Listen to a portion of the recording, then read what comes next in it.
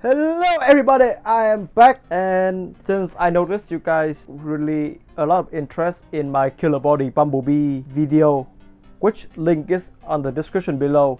Today I'm gonna brought out some old stuff of mine, which is the Hasbro helmet. This is Optimus Prime from The Last Night, and let's begin.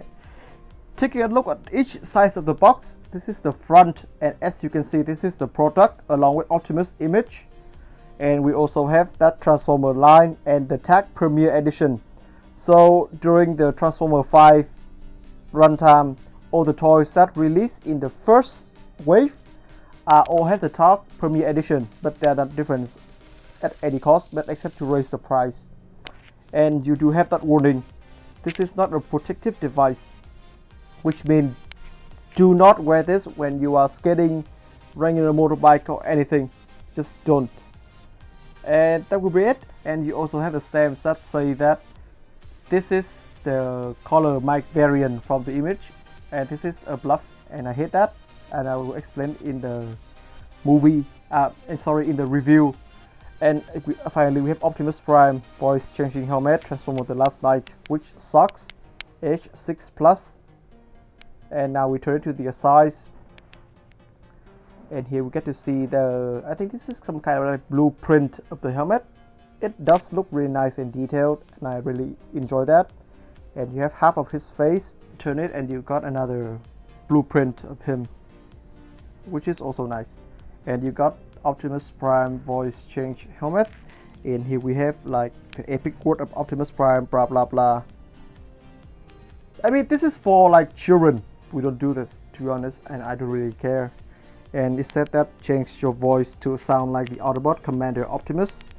21 sounds and phrase, adjustable strap, and movie accurate details. Okay, let's have a look at the last side of the box. Here we have 3 buttons here, and this is clearly on the right side. So the first button is for phrase and Cybertronian battle riff. The second is for sound effects, and the third is the voice change feature. Now let's crack this open and see what is inside the box. Upon the back, we have 2 separate pieces wrapped in plastic bag, and also a manual. So here's the manual, and this is showcasing that how you play with this product by adjusting the strap so the helmet will stay secure on your head, and how to insert these 2 pieces together, and also another instruction about the voice changing. Flip it aside, and you see this product requires 3 AA batteries, also not included, so you have to get your own batteries. So here's the front of the helmet, and as you can see, this is a really movie accurate design. But then first I want to show you where to input the batteries. So there's actually this piece here, and you actually have to use a screwdriver to put the batteries on it, but sorry, I already did that because I'm too lazy to take it out. So to insert it back, you're just gonna pop this piece back in like that to complete the look.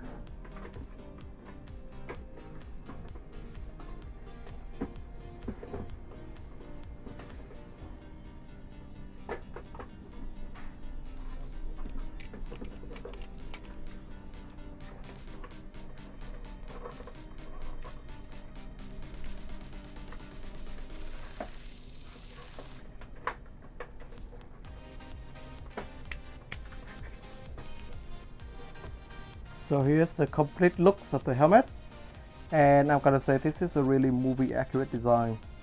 There are a lot of details, and the paint job, they did a really good with the blue paint here, some kind of like metallic blue.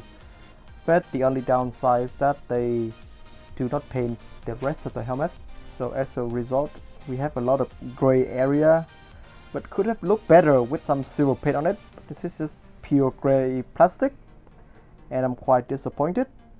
Other than that, the paint on the helmet is quite durable. Like, I have this helmet for like 2 years, and the paint still stay on it without any tripping.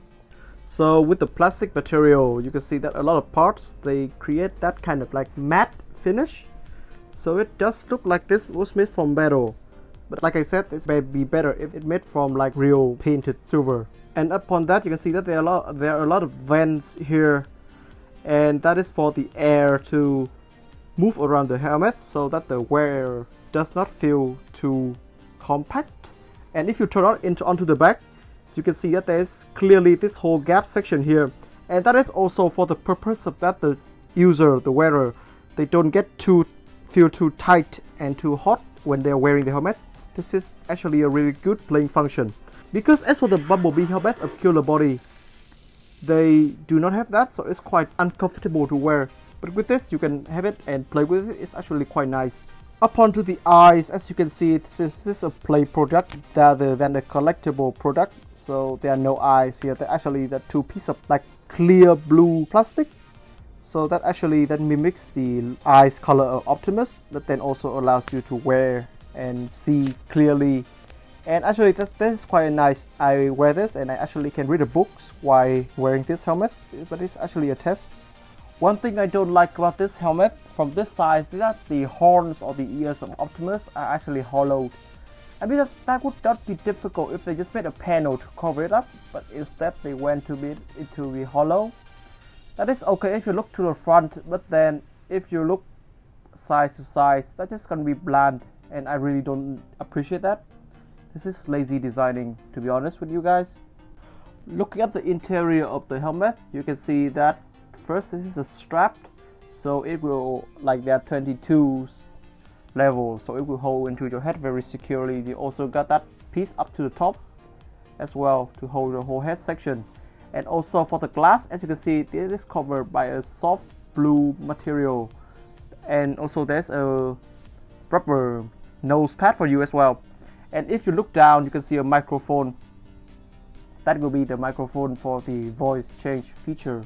And that will be it for the interior. Now let's get to the sound. Up onto the sounds, I will turn to the helmet to the side so you see all the buttons.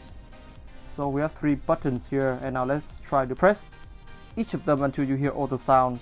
Now let's go. First we have the phrase and Cybertronian battle riff. I am Optimus Prime. Next one. One shall stand, one shall fall. I'll take you all on. I am Optimus Prime.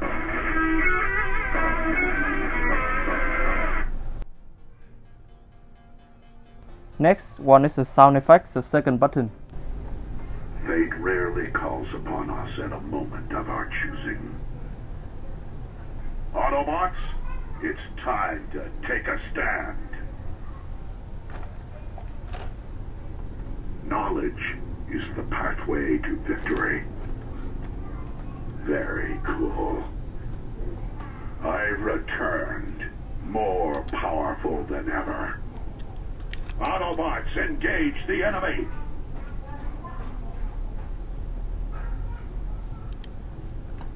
Knowledge is the pathway to victory. Yeah. So, we meet again. Very cool. I am Optimus Prime. You've made a grave mistake. Failure is not an option. Bring it on. Fate rarely calls upon us at a moment of our choosing. Decepticon detected. I'll take you all on. I urge you to do the right thing. One shall stand, one shall fall.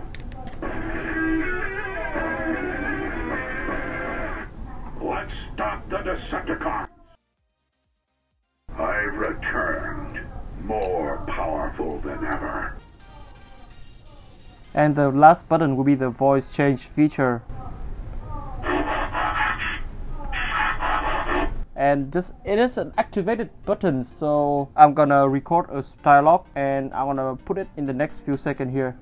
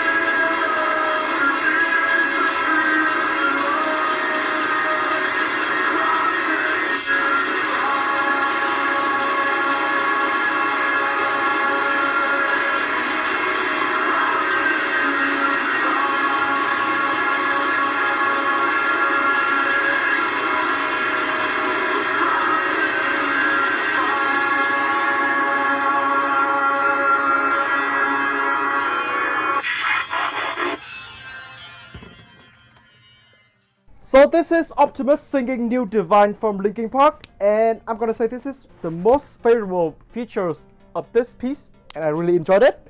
The only downside is that the micro, you have to be really loud and specific in order for it to recognize the voice. So that is the problem happens with when I put my phone in. So I put it on speakers, and when I put the microphone on it, it doesn't receive anything, but I have to really push my speaker up to that piece, and then it can sing. And other than that, that is really nice. The sound quality really resemble Peter Cullen, and I really appreciate Hasbro for this piece.